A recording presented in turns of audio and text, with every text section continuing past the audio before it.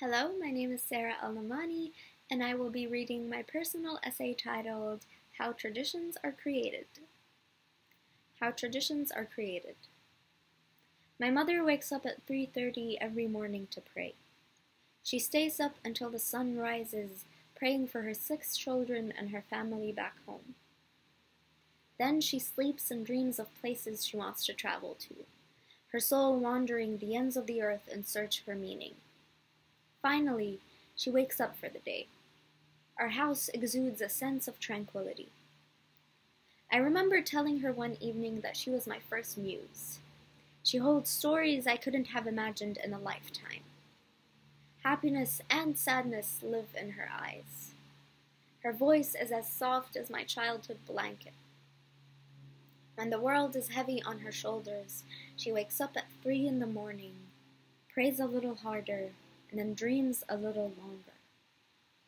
On Tuesday, March 16, 2021, she wakes up a little early and prays.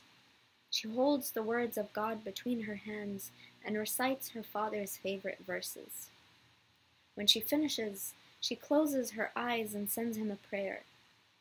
Later, at 6:06 a.m., her phone lights up. It is her brother. He tells her that their father has passed.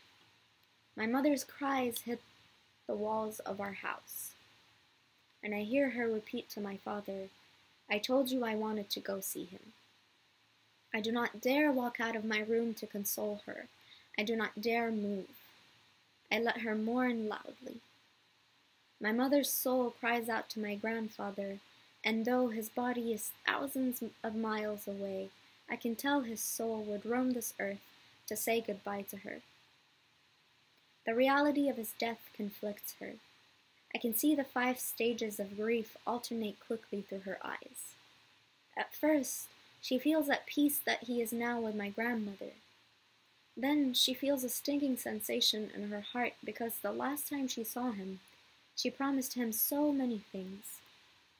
She tells us stories about him with a sad smile on her face, and it makes me realize that parents are memories for their children.